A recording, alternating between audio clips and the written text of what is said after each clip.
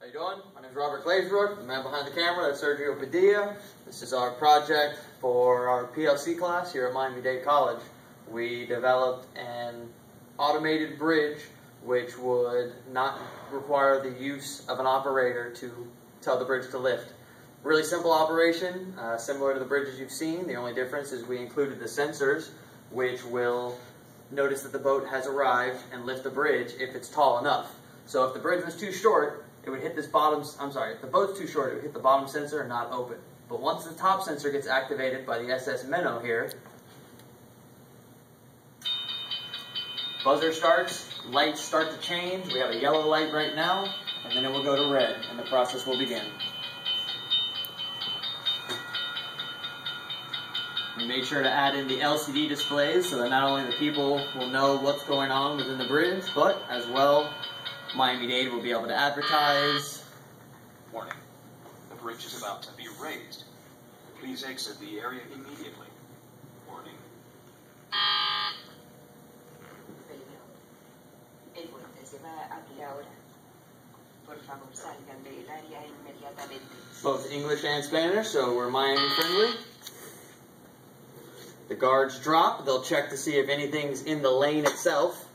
If nothing's in the lane, then the bridge will raise. If something was in the lane, it would remain unraised.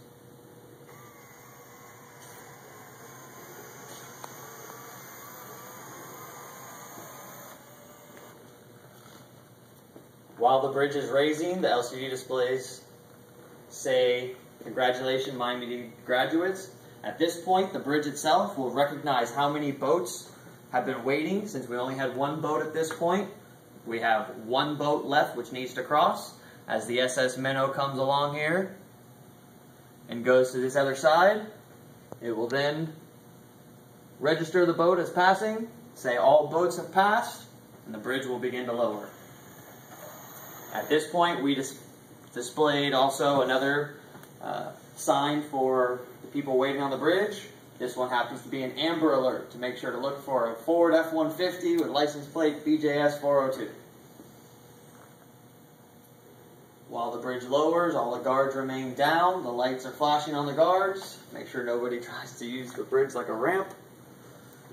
And the bridge is lowered all the way.